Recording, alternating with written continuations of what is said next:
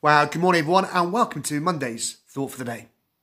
On the first Pentecost, Peter explains why the events surrounding Jesus have led to the giving of the Holy Spirit.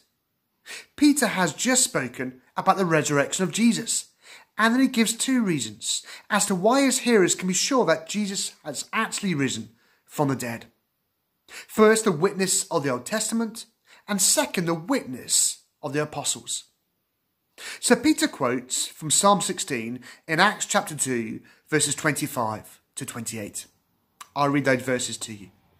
David said about him, I saw the Lord always before me. Because he is at my right hand, I will not be shaken. Therefore my heart is glad, and my tongue rejoices.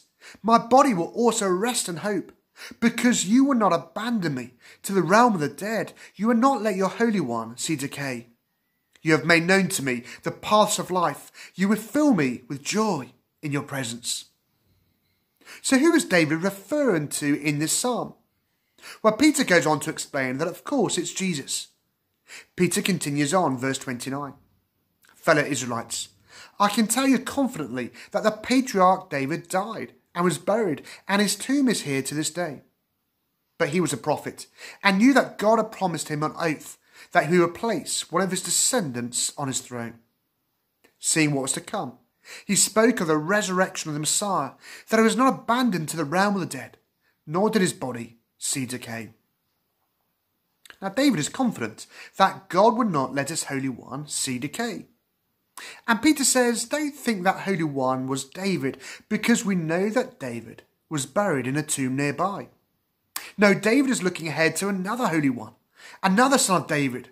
David is predicting that a great king will come, who would die, but would not be left to decay. Peter therefore says that David spoke of the resurrection of the Christ.